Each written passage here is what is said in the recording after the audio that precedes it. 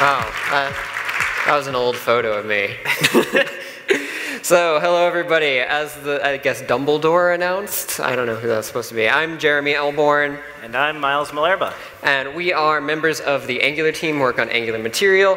Today's actually Miles' first day on the Angular team, so I just pulled him up here to have some company while I was on the stage. I didn't want to be alone. The project's been going on for about 2.5 years, spanning from AngularJS many years ago to Angular today, and over the course of all of those versions and the evolution of the framework, it has built about 50+ components, tons of commits, and over that time frame, we have learned quite a lot about building components, and we wanted to come up here today to talk about some of the design practices and philosophies that we've developed over time so that you can all take those and go back home and apply them to your own components that you're building.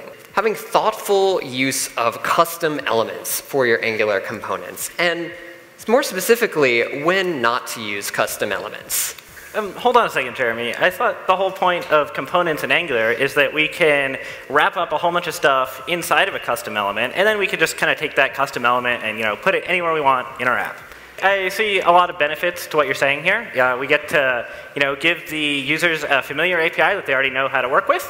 It's like an accessibility win because the screen reader already knows how to handle these native elements, and it even simplifies the implementation for us. So yeah, so I can see that that's a pretty cool approach, and you can use that for any kind of more complex component that's made up of interactions between smaller pieces.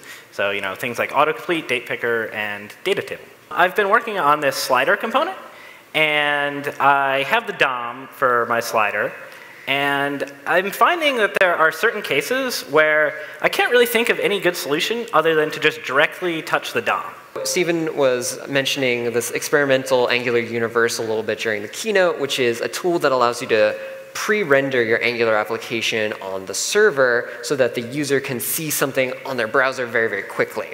And the problem, as you noted, is that you don't actually have a DOM to interact with when you're on the server environment. And we found in looking through all of the components and what they're doing that times when we need to drop down to the native APIs fall into two categories. There's things that happen only in response to user interaction with the application, and things that have to happen on the initial render of a component. Angular has really good protections built into it to guard against XSS vectors in your application, and if you circumvent Angular's APIs and start building large swaths of your application on your own, in particular, having thoughtful interactions with that Angular zone. So if you don't know what it is, zone is something that Angular depends on. It provides an asynchronous execution context for the Angular application. There's a few more things you should probably know of about building applications, but we don't have time to talk about those today. These are available at the short link, and I will also mention it's not actually Miles' first day on the Angular team. That was a narrative device for the talk. Thank you.